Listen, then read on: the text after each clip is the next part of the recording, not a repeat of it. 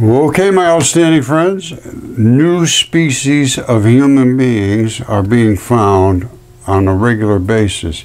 Now they're up to something like 385, and they haven't even taken into account the pre-flood species, including no-toes.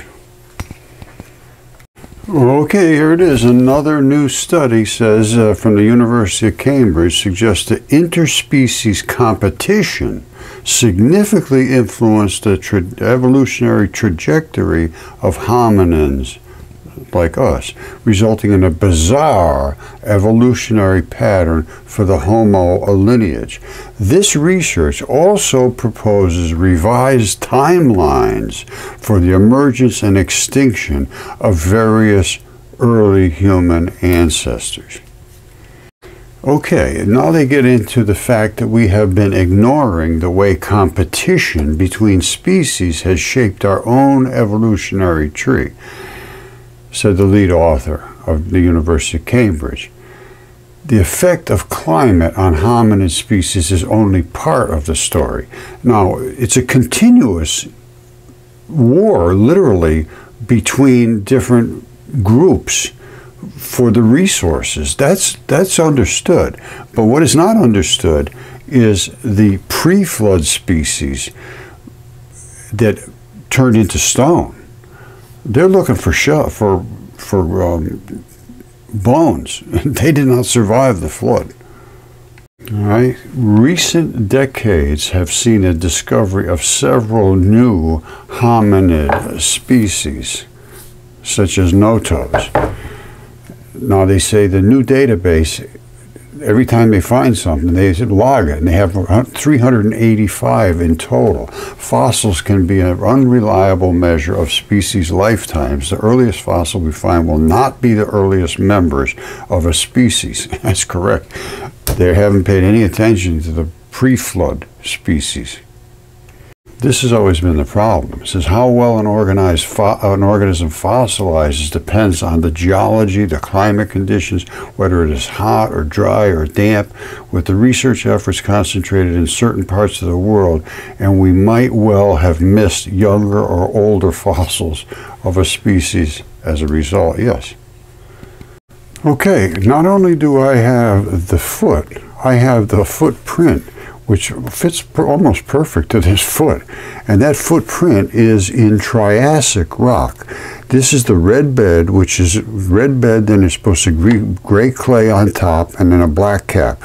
Well, this is red bed, but the gray clay that was on top got pushed down because of a foot. Pushed that gray clay down through the red bed, so they were both wet at the same time. It's a perfect footprint.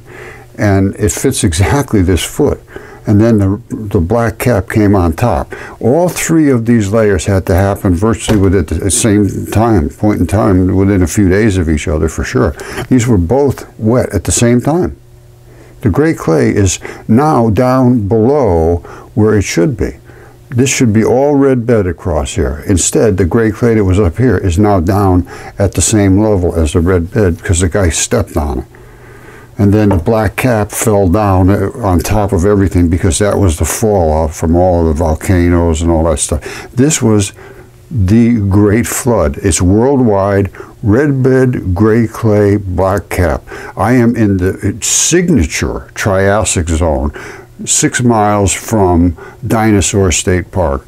This changes everything. And these pre-flood humanoids that have springs in the feet, totally different than what we thought before. You see that? That's the gray clay right here. You see the gray? It's pushed down through the red bed. You see how red that is? That's supposed to be the red bed. Then there was gray clay on top. Well, this is pushed down through. See the gray? That's not supposed to be below that red. The red is supposed to be complete to here, except the gray is pushed down through because this guy stepped on it. And these are the balls of his feet right here. It fits exactly perfect to my foot.